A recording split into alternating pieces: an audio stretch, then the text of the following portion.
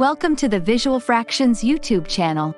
Today, we're going to learn how to convert meters to kilometers. This conversion is really useful in various situations, like when you're planning a trip, measuring long distances, or working on a project that involves larger scales. Let's start with the basics. A meter is a standard unit of length in the metric system and is widely used worldwide. A kilometer, which is also a metric unit, represents a much larger distance.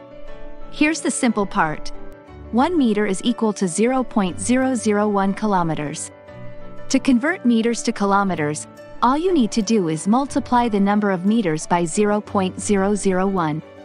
For example, if you have a distance of 500 meters and you want to know how many kilometers that is, just multiply 500 meters by 0.001. This gives you 0.5 kilometers. Let's try another example. If you have a distance of 1,000 meters, to find out how many kilometers that is, you do 1,000 meters times 0.001, which equals 1 kilometer.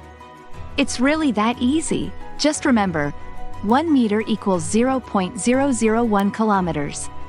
With this knowledge, you can effortlessly convert between meters and kilometers, ensuring you have the right measurements for any situation.